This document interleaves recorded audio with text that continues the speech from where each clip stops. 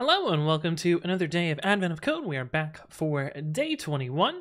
I'm going to show you my solution. And we're also going to show a few optimizations to part 2 at the end. So stick around for that if that's what you're interested. All right, so for day 21, we have an input that looks like this. Basically just two numbers and a bunch of extra text. And the way this game works that we're going to be simulating is it is played on a circular board numbered 1 to 10. So if you go to the right of 10, you end up back at 1. Kind of that weird mod thing that we had before last time. And actually, might as well implement that weird mod since we're here. While n is greater than 10, n minus equals 10. Or an n, just because we're going to need that later. Okay, players roll a die 3 times and move that many spaces. Then they add their position to their score. And in part 1, the die counts from 1 to 100 and loops.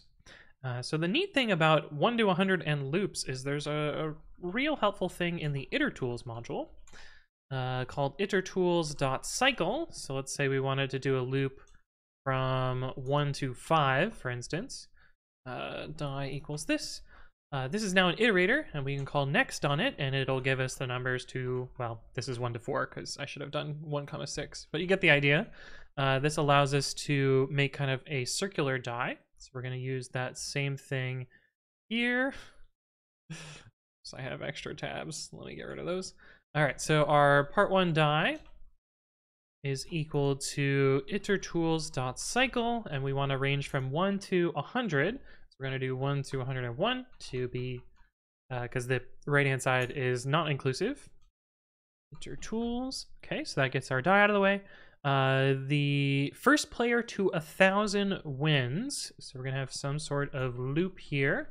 And we're going to have a score for both those. Player 1 score equals player 2 score equals 0.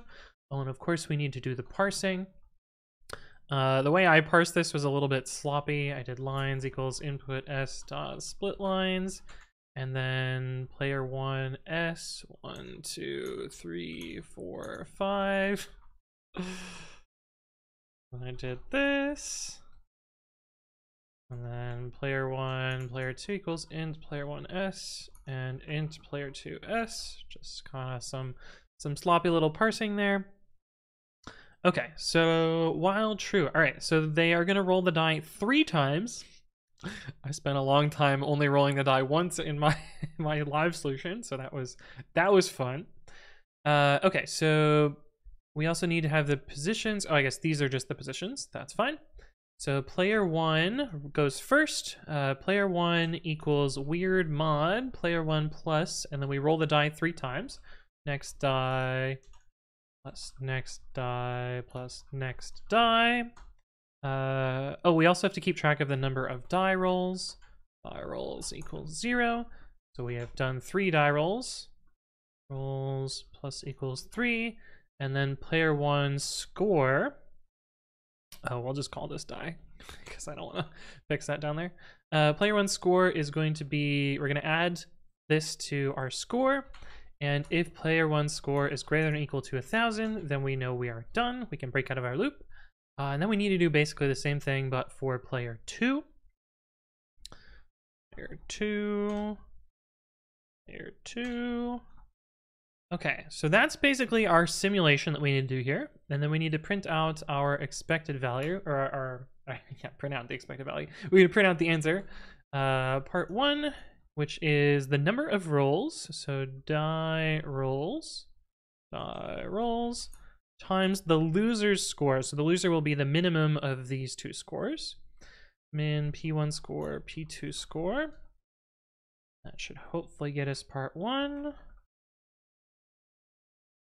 Index out of range. Oh, why did I do 0, 2? What am I doing? 7, 3, 9, 7, 8, 5. Cool. Okay, so that's part 1. Which is all fine and dandy. Part 2 completely changes the problem. In part 2, the die rolls either 1, 2, or 3 and causes multiple universes. So you could imagine each turn you're going to generate 3 times 3. You're going to generate 9 different universes. Wait, yeah, no. 3 times 3 times 3, 27 universes, because there are 3 dice rolls, not 2 and not 1. So we're gonna be generating a lot of universes. The cool thing about this, though, is for each of the combination of dice, it's really just your current win states plus whatever your children win states are. So you can compute the things in the future, and eventually they're going to overlap. There's actually not that many possible positions in this system. Also, the winning score is now 21 instead of 1,000. So a much smaller winning score. But this means that there's a lot fewer states to represent here. Basically, because of this board, there's only 10 states that each of the 2 characters can be in. So that's 100 states there, multiplied by the potential scores that the players could have. And there's 20 different scores for each player. So there's 400 scores there. 400 times 100 is, what, 40,000? 4,000? 40,000. So there's only 40,000 states in this. Oh, I guess so then you have each turn. So there's 80,000 states, which isn't really that many. And whenever you have a system where you know that there's a constrained number of states, but have to compute a bunch of other stuff, that kind of hints you towards some sort of caching model here. And fortunately, this is pretty easy. I'll show you how I computed part 2 first, even though it's a little bit extra, and then we'll show you the 2 ways that I improved on that. Okay, so we're going to start with a cache, functools. Well, we could use functools.cache, but I am currently on Python 3.8. I guess we could run it with 3.9, but whatever. We're going to do just an LRU cache with max size none, so an infinitely sized cache, and we're going to do compute wins, and we are going to take the player 1, the player 1 score, the player 2, and the player 2 score. So this will be the position and their score.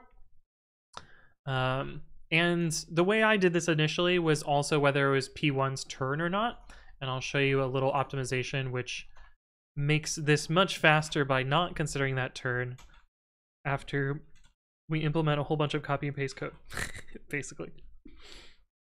Okay, and this is going to turn a tuple of P1 wins and P2 wins, which is going to be our int.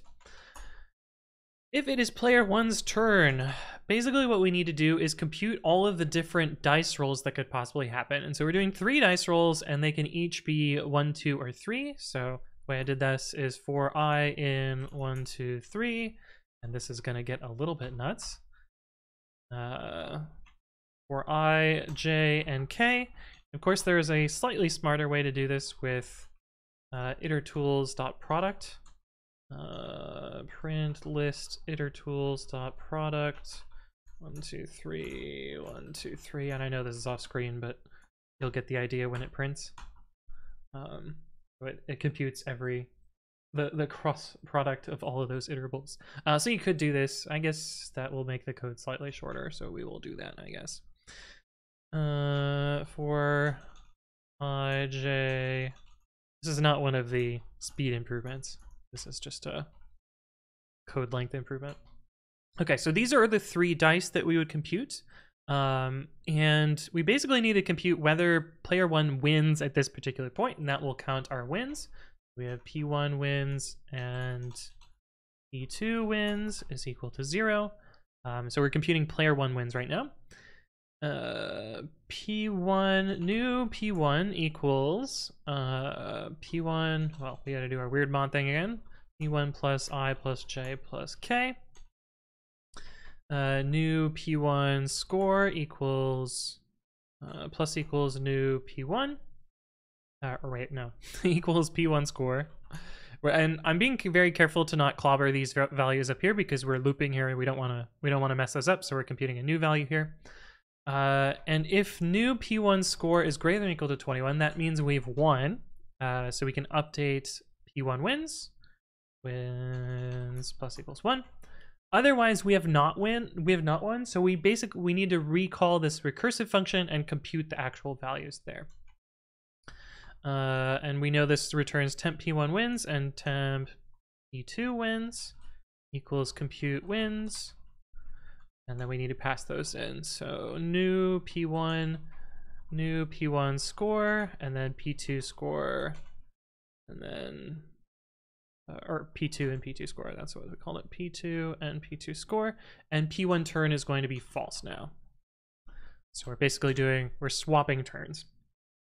Then we need to add those on our accumulators. P1 wins plus equals temp. P1 wins. And P2 wins equals temp P2 wins. And then at the end, after this loop, we return P1 wins and P2 wins. So that's half of this problem. The other half of this is copy pasting this and flipping whether we're incrementing P1 or P2. So let's do that real quickly. Which is going to be kind of annoying. This will be new P2. New P2. P2 plus equals 1. This will be P1, P1 score, new P2 score. Okay, so it's basically the same idea as this, except we have flipped this Boolean and we have flipped all the variables, which is a bit of a hint as to how we will speed this up later. But this should work for what we need to do. So let's try this. Print part 2. Compute part, or what did I call it? Compute wins? Yeah, I think I called it compute wins. Oh yeah, it's right there.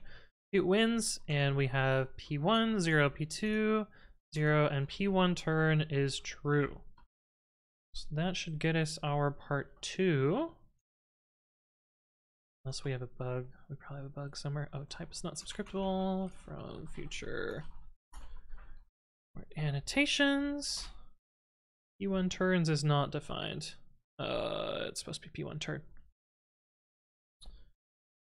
Okay, so after computing that, we have the two numbers. We have the bigger and the smaller one, and of course you could call min on this and get that value out. And that is not the right value. Oh no. I'm gonna pause, and I will come back to the recording once I have figured out the bug, and I will let you know what that is. Oh, I figured out what happened. So I actually have the right code here. I went and checked against my other solution here. But the problem is I had mutated player 1 and player 2 up above here. So I just need to reparse this. And so if we just set player 1, player 2 equals 4, 8, assuming that we just did a reparse there, then we should get the right answer now, I think. Part 1, part 2. Cool. So this is the winning mist.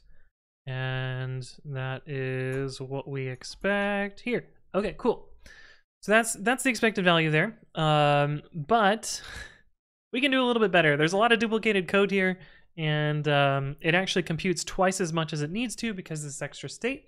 Unfortunately, it's very easy to fix this. We just need to get rid of this player 1 turn Boolean and dedent this and get rid of this here. But since we need to swap off, we need to switch these actually. And that'll compute the same thing, but quite a bit faster now. Oops, and we have to get rid of this here. Wait a minute.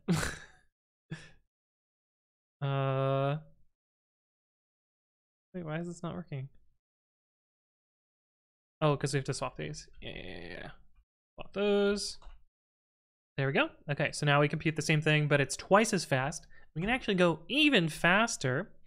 So the neat thing about this itertools product here, we actually have a bunch of dies that overlap here. So if we were to sum those for PT in this, you notice that we roll the same thing with 3 dies a bunch of different times. So what we can actually do is make a counter out of those. The rolls equals, actually want this, collections.counter over this.